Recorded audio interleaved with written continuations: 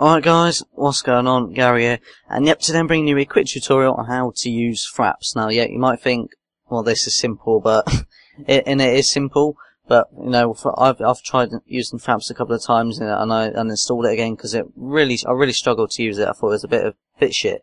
But I'm just going to show you a quick, nice, easy tutorial on how to use it. I wish someone put a tutorial up like this because I haven't really found any that are proper decent and simple. But anyway, so I'm going to open up fraps for starters.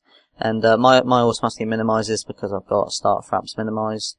But yours should open up just like this, and you'll be greeted with this menu, this program, and then you can go start fraps minimised, you know, and I do that because that means, you know, it's not more programs opening up. Fraps window is always on top. You probably want that selected. These are usually default anyway. Leave these two. Minimise the system tray only. Just keep that. Now FPS, you don't really need to worry about this either.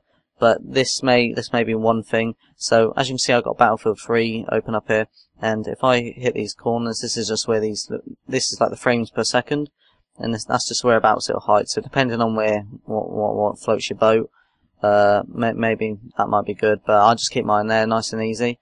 And then what you want to do is this is the main tab, the movies tab. This is the one you want to be like changing stuff on. So this is where you want to save your movie. So you just hit this change button, and you can pick a folder on your computer.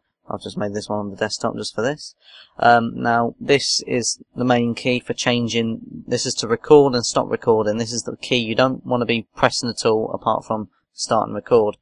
Right, so literally, if you hit F10 while selecting this, F9, F8, you can change the key. But I just keep mine on F9. Nice and easy.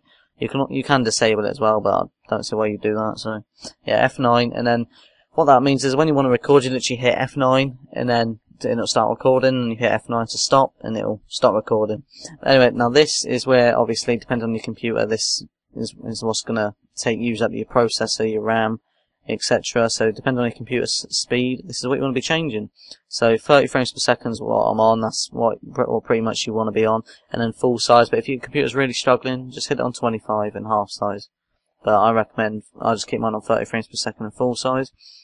Now this is the sound setting, so this is to record like the actual game sound, which is what you want to make sure you kept on anyway.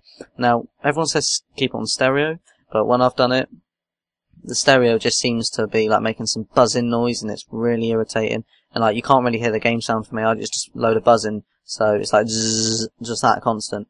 So I stick mine on multi-channel, and it seems to then actually work fine. Right, and next you want to, sorry about that, I just had to quickly pause it. So yep, next you want to also, you got the record external input, which is for recording your microphone. Now they've also got the option for, you know, you just hit space, and then your microphone starts recording, but I can't see why you'd use that if you're doing a commentary or stuff like that. But yeah, you can set to record your microphone. I don't tend to do that, I tend to record it after. Depends if you're doing a live com or not, then maybe you'll want that. Now you want hide mouse cursor in the video. You don't want to be able to see the cursor, because that's just, the game looks really crap. I've actually got that on Serious Sam 3, one of my latest gameplays. You can actually see the mouse, because that feature, I think I recorded it with Camtasia, that might have been why. So yeah, you need that, you want that off, just so you can't see the mouse, and so you don't look at it. Also, in case you want to do any screenshots, yeah, you can print screen, but if you haven't got that key, then yeah, you can, this is where your screenshots can be saved. You literally hit F10 or whatever key you select. You change that to, and then you can select JPEG. That's the best format for quality wise. And then you literally just hit F10 and it'll take a screenshot. But yeah, movies this is obviously the screen and options you want to keep an eye on and keep changing. So what I'm going to show is I'm going to show you how to use actual fraps now. So literally, I've got Battlefield 3 open up here, and if it's yellow, that means it's not recording. Then what I'm going to do is I'm going to hit F9, which is mine again. It will stop recording, and let's leave this. We'll quit this game.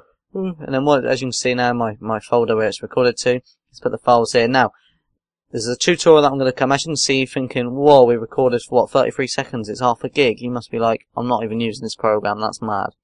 But I'm going to do a tutorial for my next couple of episodes, and I'll show you how to dramatically increase, like, it divides the size by about 22 times less. So, it's mad. I'll probably get that down to about 50 meg file or something like that. So yeah, I'll show you probably like 12 meg. So I'll show you how to do that in the next tutorial, so subscribe to my channel for that.